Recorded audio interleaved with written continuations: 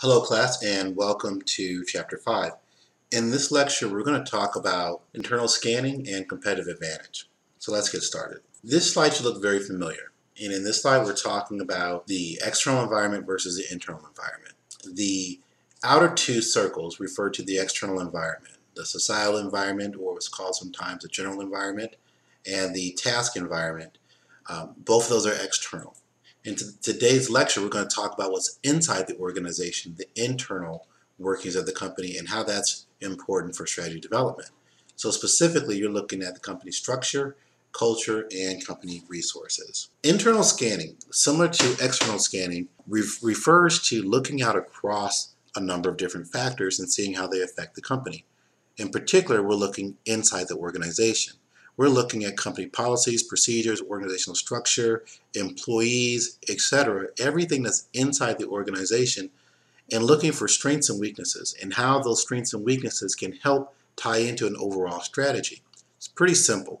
If there's a weakness of the company, we want to develop a strategy or set of activities that help to minimize, reduce, or eliminate that weakness. If there's a strength to the inside of the company, we want to set up policies, strategies, activities that are designed to help us capitalize or benefit from that strength.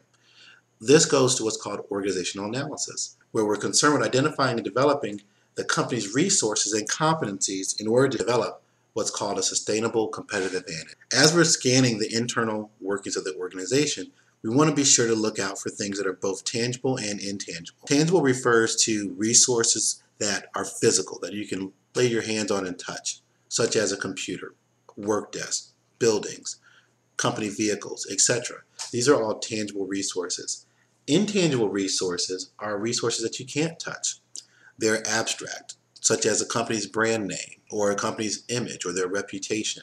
They're very valuable, but they can't be touched. Capabilities refers to the organization's ability to exploit its resources. Now, exploit is not meant in a negative way here. It means to use, to put to good use to ensure the organization's success. Let's talk for a moment about being successful and developing a competitive advantage. Competitive advantage refers to anything that your organization does that's better than the competition. Specifically, those activities should bring in more customers, more revenue. It should help the company get more market share, something that helps separate your company from the competition in a positive way. The problem with competitive advantages is that once a company has a competitive advantage, the competitors look at that and they begin to mimic or copy that same advantage.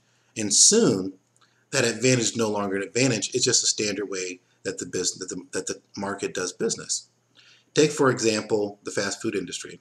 When McDonald's came out with the value meal, that was a competitive advantage. It got more customers in the door. It got McDonald's existing customers buying more product, and it was helping McDonald's get extra revenue.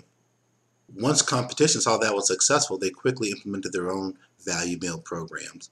And now it's just a standard in the marketplace. Any company you walk into, as a fast food restaurant, you expect to see a value meal. So we can see that having a competitive advantage is important. But here's a catch, and this comes from Barney, who was an academic scholar, is how do I develop a sustainable competitive advantage? Well, let me tell you how that differs from a normal competitive advantage. A sustainable competitive advantage is an advantage that lasts over time. It's enduring. It's not quickly eroded or easily copied. Specifically, it has 4 attributes. It's valuable, it's rare, it's imitability, meaning difficult to duplicate or difficult to copy, and its organization is able to exploit it. So valuable means that the customers identify it as being important and they're willing to pay money for it. The customers find value in it. Rare, meaning that it's not something that everybody has. For example, a company that sells diamonds, they sell diamond rings, for example. If they bought a diamond mine in Africa, well, that would give them an advantage, a sustainable competitive advantage, because that's rare, and not every diamond company has its own mine. It's also difficult to imitate. A lot of times companies rely on technology to help them develop a competitive advantage. But the thing with technology is that if somebody gets a hold of it, they can reverse engineer it and create their own versions of that. Just look at the cell phone industry to see an example of this. So imitability means it's difficult to copy. There's something unique about it. Maybe we have a patent on that technology which prevents people from copying it. Look at the pharmaceutical market to see how that works. And then organization. This refers to the organization's ability to actually exploit this particular advantage. So put it into practice both inside the company and get it out to customers. Using resources to gain a competitive advantage is very important to all organizations. So you want to identify and classify resources in terms of their strengths and weaknesses. So once again, we're talking about scanning inside the company. Is this a strength or is it a weakness? Combine the strengths into specific capabilities and core competencies. Appraise the profit potential. So hey, does this strength actually make us money? And if so, we need to exploit this more. Or does this weakness cost us money? And if so, we need to stop this weakness or find a way to reduce its impact on the organization. Select a strategy that best exploits the firm's capabilities, and then identify gaps. So look at the competition, look at where you're at, and see how you can take that leap ahead of the competition.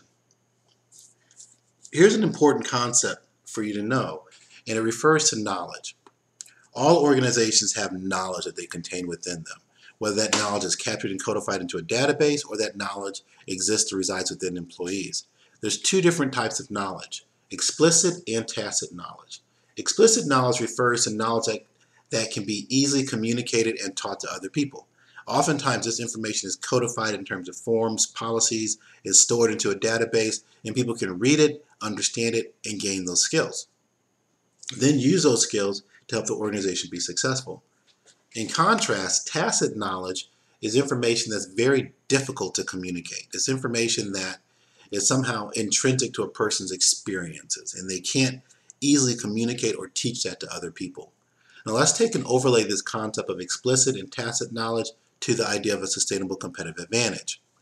A sustainable competitive advantage is something that's difficult to copy or duplicate, and it's something that's valuable. So if the tacit knowledge is valuable and by its very nature is difficult to copy and duplicate, tacit knowledge can lead itself to a sustainable competitive advantage.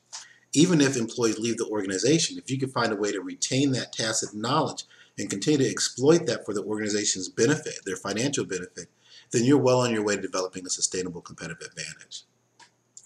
There are other sources that you can look to create a sustainable competitive advantage. You have human resources, technology and innovation, company reputation, organizational structure, employee diversity, and financial systems. We'll take a look at a few of these. Human resources can definitely become a source of a sustainable competitive advantage. And if you think about it, you can't just copy and duplicate a company's workforce. And if that company has a certain culture and certain types of employees, take Google for example, or Microsoft, that have excellent employees and have a certain culture that encourages employees to work together in a very unique way that creates a competitive advantage for the organization, that's something that people just can't copy and duplicate and use toward their advantage. So that can create definitely a sustainable competitive advantage. Marketing can also help to create a sustainable competitive advantage. Specifically here, we're looking at the corporate reputation, their brand that they may have, or their corporate brand. Take, for example, McDonald's and the brand that you have there, symbolized by the golden arches. When people are driving down the road and they're hungry for some fast food and they see those golden arches, they instantly know what they're going to get. McDonald's brand is one of the most well-known brands around the world. And that's something that other companies simply can't duplicate or copy easy. You could throw a lot of money behind brand marketing, but it doesn't mean you're going to get the same results as what McDonald's has. A lot of companies use technology to create a sustainable competitive advantage. Now, as I mentioned before, this definitely can work, but you got to be able to keep that technology kind of in that tacit knowledge range where people don't know exactly what it is and they're not able to copy and reverse engineer it. You also can create a culture of innovation within the company. Take Apple, for example, which is constantly coming out with new products. So they're using technology. They know their technology is going to be reverse engineered, but they're constantly coming out with new technology, and that's the way that they maintain their sustainable competitive advantage. Well, that wraps it up for this lecture. If you have any questions, be sure to email them to me or bring them to class if we are meeting physically for a class. Thank you very much, and don't forget to study.